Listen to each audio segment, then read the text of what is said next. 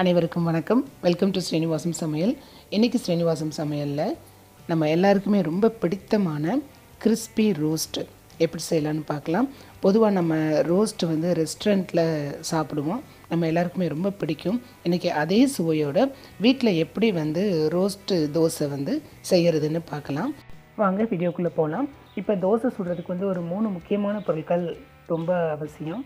அது ஒரு நல்ல ஷார்ப் எட்ஜ் இருக்கக்கூடிய தோசை பிரட்டி வேணும் கண்டிப்பாக. அதே மாதிரி ஒரு பெரிய கரண்டி எடுத்துக்கோங்க. தோசை மாவு நிறைய எடுத்து ஊற்றணும். இது சின்ன கரண்டியில் மாவு எடுத்து ஊற்றுனீங்கன்னா நீங்கள் இன்னொரு கரண்டி எடுத்து ஊற்றுறதுக்குள்ளே அப்படி நல்லா ஸ்டிக் ஆயிரும், நல்லா ஸ்ப்ரெட் பண்ண முடியாது. அதனால் பெரிய கரண்டியாக இந்த மாதிரி எடுத்துக்கோங்க. அதே மாதிரி தோசைக்கல் கண்டிப்பாக இரும்பு தான் இருக்கணும். Teflon coated nonstick tawas பயன்படுத்தாதீங்க. ஒரு கிண்ணத்தில் கொஞ்சம் தண்ணி எடுத்துக்கோங்க, கொஞ்சம் எண்ணெய் எடுத்துக்கோங்க. இந்த மாதிரி ஒரு சின்ன துணி வச்சுக்கோங்க. அப்பப்போ தோசைக்கல்லை சுத்தம் பண்ணுறதுக்கு மாவை நல்லா இப்படி இந்த மாதிரி கலந்து விட்டுருங்க. இந்த அளவில் நீங்கள் மாவு எடுத்துக்கணும் தோசை சுடுறதுக்கு. இப்போது நல்லா ஸ்டவ்வை பெருசாக வச்சுட்டு கல் நல்லா சுட்டதுக்கப்புறமா திருப்பி ஃப்ளேமை சின்னதாக்கிக்கோங்க. ஒரு சின்ன துணியில் இந்த மாதிரி லேசாக கல்லில் எண்ணெய் பூசி சுத்தம் பண்ணிக்கோங்க.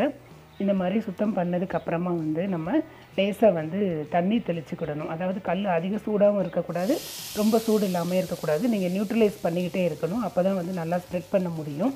ரொம்ப சூடாக இருந்துச்சுன்னா ஸ்ப்ரெட் பண்ண முடியாது. இந்த அளவுக்கு ஒரு கரண்டி ஃபுல்லாக மாவு எடுத்துகிட்டு அப்படி நல்லா ஸ்ப்ரெட் பண்ணிடுங்க. இந்த மாதிரி ஸ்ப்ரெட் பண்ணிவிட்டு அப்படியும் சுற்றி லேசாக எண்ணெய் ஊற்றிக்கோங்க. அதே மாதிரி நல்லா ப்ரௌன் கலராக ஆனதுக்கப்புறமா நீங்கள் திருப்பி போடுங்க. பாருங்கள், இப்போ பார்க்குறதுக்கே ரொம்ப டெம்ப்டிங்காக இருக்குது. பாருங்கள், நல்லா இந்த மாதிரி பொன்முறுவலாக ஆயிடுச்சு ரோஸ்ட்டு. இந்த மாதிரி ஆனதுக்கப்புறமா நீங்கள் திருப்பி போட்டுருங்க. இப்போது நான்ஸ்டிக் தவாவில் இந்த மாதிரி கண்டிப்பாக டேஸ்ட் இருக்காது, நல்லதும் கிடையாது.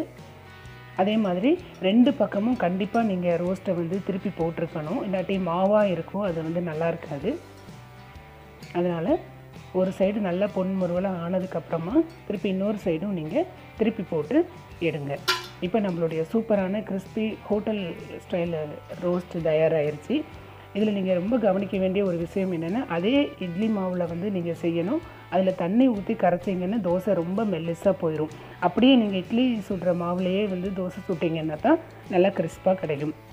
கண்டிப்பாக இந்த ரெசிபி உங்களுக்கு பிடிக்கும்னு நினைக்கிறேன். மறக்காமல் இதை நீங்கள் ட்ரை பண்ணுங்கள். ஸ்ரீனிவாசம் சமையலுக்கு சப்ஸ்கிரைப் பண்ணுங்கள். தினம்தோறும் திருமண விருந்து உங்கள் ஸ்ரீனிவாசம் சமையலில். தேங்க்யூ.